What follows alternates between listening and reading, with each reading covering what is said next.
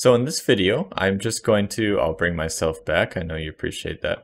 So we are going to just write comments for those different sections.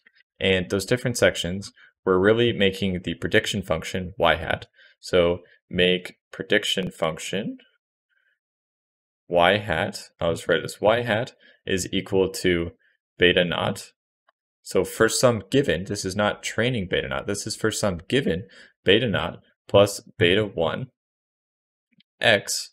Okay, so this is the prediction function we need, which is going to be something, and I'm not going to promise this is our final ways of writing the code, but it's going to look something like define prediction, okay, or we call it, let's say define y hat, which is a function, and I've been writing a lot of R code, so I'm kind of thinking in R.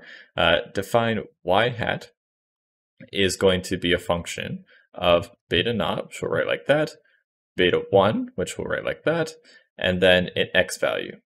Okay, and we'll just write pass for now, which just means I'm not making the function quite yet. Okay, so we're going to need to do that, which just makes a prediction. It just says, okay, given these beta naught and beta 1 that you gave me, and this x value, then what is the continuous y value? So let me get rid of myself again. So basically that's right here.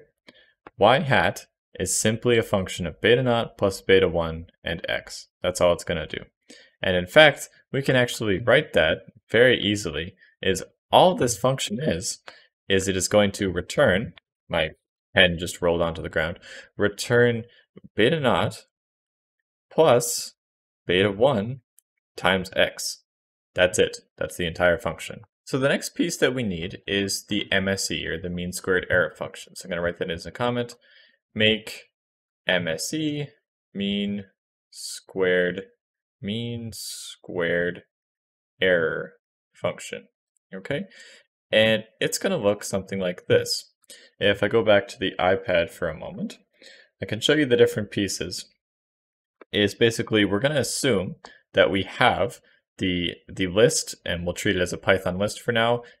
Very soon we're going to get to NumPy and using these, kind of treating things as vectors, but I'm going to leave it without the linear algebra stuff at all. So not even the concept of a vector, if you've heard of that. I'm going to leave that out for now. So if I was to look at the iPad, basically the MSE is this function right here. So it's something that takes in n. Well, n is actually just the length or the amount of data that we have.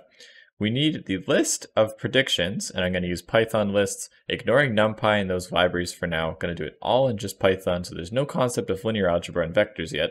We have the list of the predictions that we got. We also have the y values. Okay, so for whatever data that we were given, which at some point it was x and a bunch of x and y's, it was these things. We have now gotten it. We're assuming at this point that we have all of the y's, so that's straight from the data. But then for each of those x-y pairs, we have made a prediction here. For this y value, it has an x value. We use that to predict here. For this y value, it has an x value here. We use that to predict this.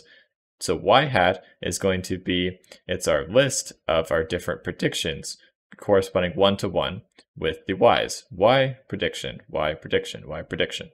So we have all of those things. And that is really, those are the two things that we would need for this function. So we're going to say define define MSE, which is going to take the y's, which I'll write just like this, y's, and y hats. Okay, and they are going to be actually implemented as Python lists, but for now we're just going to call it the y's and the y hats. And n is, you could give n as well, except you could just get that from the length of either of these two vectors because they are the same length. So I'm just going to leave this as pass for now. It is technically going to just return some value. Same like this returns a continuous value anywhere from -infinity to infinity, and this is going to, that should be indented. We're just going to leave it as that for now, which does nothing.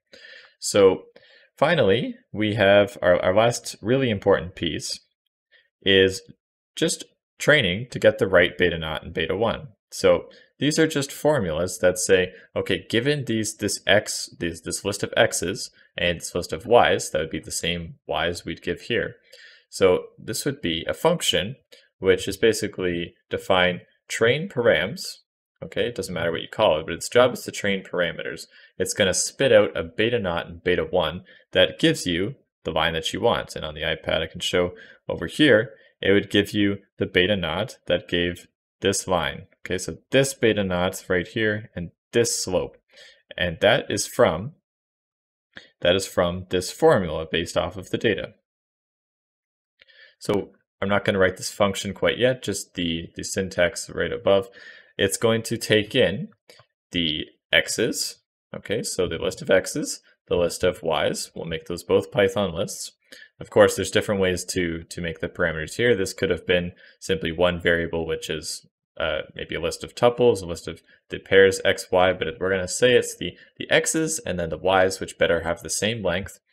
And that is actually all you would need, technically, but we're going to include also params here, which I'll show you how to pass it later. Basically, what we're going to do is have some dummy thing. Params is equal to a dictionary. It's going to be a dictionary, which will have beta 0. I'll write like this, actually, like with an underscore.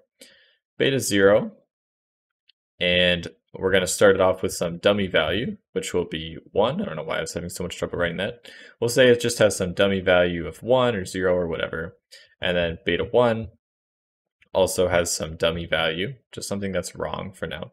So technically this is fine. You have some line, except what this is going to do after we call this and we pass params as a variable here, we're going to adjust params. So we're going to do adjust beta 0, and beta 1 to get the right formula, or based off of the formula, that's how we're going to compute beta 0 and beta 1.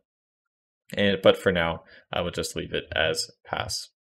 Okay, so in the next video, we will go over making these two functions. I'll see you then.